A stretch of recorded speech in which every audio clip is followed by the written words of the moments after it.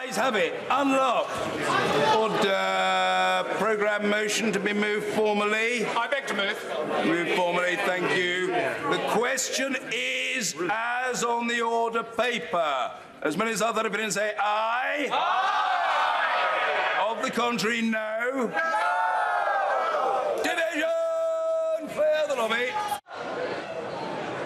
So, as we were hearing there, we've just been listening to the result of a vote. MPs have just voted on the second reading of this Brexit deal legislation. And the result, we're just hearing from the Speaker, John Bercow, there, that lawmakers have approved the second reading of that legislation. That was a result that was widely expected. But basically, today was the first time that MPs got the opportunity to vote on whether to back Boris Johnson's deal in principle. But it's really, the really important part of developments today is going to be a vote on what is called the programme motion. We haven't had a vote on that yet. That is the second vote that's going to take place today. MPs are just filing out of the chamber right now. But that programme motion is very significant because this is the timetable in which the government wants to push Brexit through. And the indication is at the moment from the government that all this could be pulled, that if MPs do not agree to this timetable, that this legislation will be pulled. So that's where things stand at the moment. Laurence Lee is live for us in Westminster. And so, Laurence, it might not be the absolutely crucial bit of today's proceedings in Parliament, but I suppose it is significant that Boris Johnson managed to get a deal with Brussels, and he managed to get a majority in the House of Commons as well. Well, yeah, I mean, the significance of it is it's actually the first time that the British Parliament has actually voted for any sort of Brexit deal, even given the gigantic reservations that so many MPs have against it. Remember, Theresa May lost her deal in a meaningful vote on 3 separate occasions, and our Parliament has actually voted for this. But we heard Conservative MPs, senior Conservative MPs, saying in the run-up to the vote, look, we understand that you don't like this version of Brexit, but it's not about you anymore. It's about trying to get some sort of Brexit over the line. And so it is tremendously complicated. And in the meantime, as you say, they've now gone on to vote on the second motion, the programme motion, which we can explain a bit now. It's terribly complicated. You need a planet-sized brain to understand this, and Alan Wager fortunately has one. I'm just teeing you up a bit here.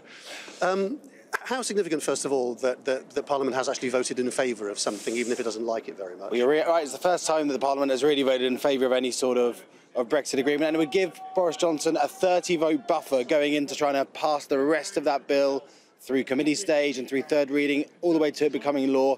He'd have a 30-seat majority there. He could lose 15 MPs during the course of passing that bill, and he would still make it law. So he can now say he's got a mandate for this, and trying to prevaricate and get in the way of it is getting in the way of a binding vote on one level. Yeah, the European Union have taken this on board. They'll see this majority, this 30-vote majority. It's not pure and simple a majority for Boris Johnson's deal. Some of these MPs want to change Boris Johnson's deal, but it does give a strong indication that if he kept ploughing on and trying to pass his deal, then he could get it through the House of Commons. Whether or not he tries to do that is another matter. And these amendments that you mentioned, the changes that they want to try and introduce when they come to voting on Wednesday tomorrow, based on the results of this vote, do you think it's more likely then that those amendments will fail? I think some of the more technical amendments are likely to pass, but some of the more substantive amendments trying to force a customs union between the UK and the EU and trying to force a second referendum are less likely to pass. Looking at these numbers, looking at maybe some technical changes can be made to the bill to give Parliament a better role, a bigger role, going into the next stage of Brexit. But in terms of substantive changes to Boris Johnson's Brexit deal, it's looking less likely on these numbers. Right, and meanwhile, they've gone on to vote another thing now, which is the one that the government might lose, having won this, which is because the government wants to drive the entire thing through by Thursday night to get the UK out as close as possible to the end of October.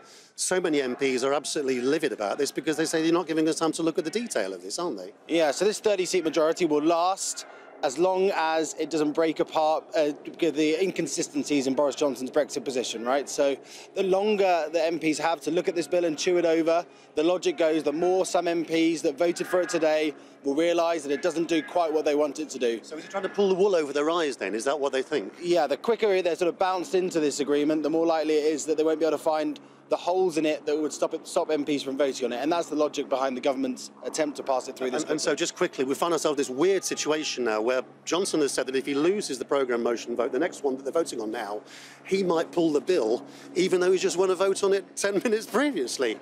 This is nuts, isn't it? I guess it goes back to this do-or-die pledge that he made when he was trying to become leader of the Conservative Party and become Prime Minister. He said that he wouldn't allow the UK to leave after the 31st of October. If this programme motion goes down, it looks less and less likely that MPs would vote through all the stages of the bill before the 31st of October. And so it's become, essentially this vote has become potentially a de facto vote on Boris Johnson's Prime Ministership and whether or not we have a general election in the UK.